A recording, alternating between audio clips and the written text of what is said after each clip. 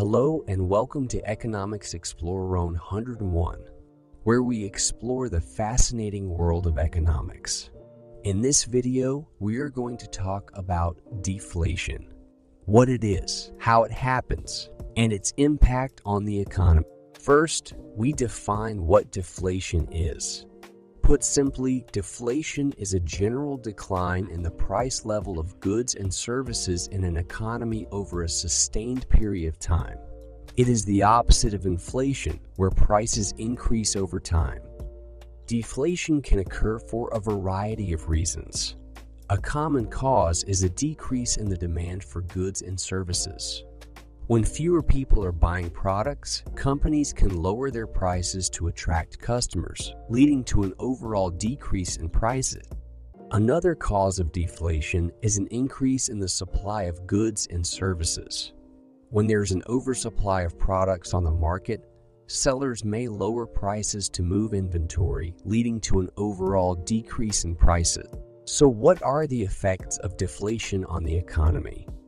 While a decline in prices may seem like a good thing to consumers, deflation can actually have some negative effects on the economy. On the one hand, deflation can lead to a decrease in production and economic activity.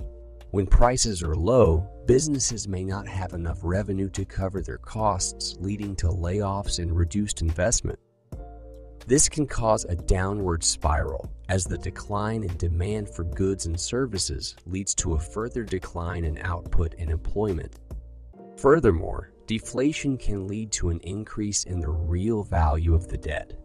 If the price level is falling, the amount of debt owed by individuals and businesses becomes relatively higher. This can lead to a decline in spending and investment as individuals and businesses try to pay down debt rather than invest in the economy.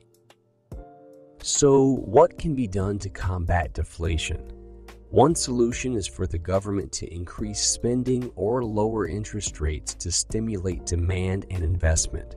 Another solution is for the central bank to increase the money supply, which can lead to higher prices and lower real value of debt.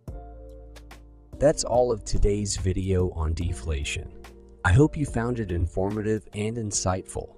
If you have any questions or comments, please leave them in the comments section below. And don't forget to subscribe to our channel for more videos on economics and financing.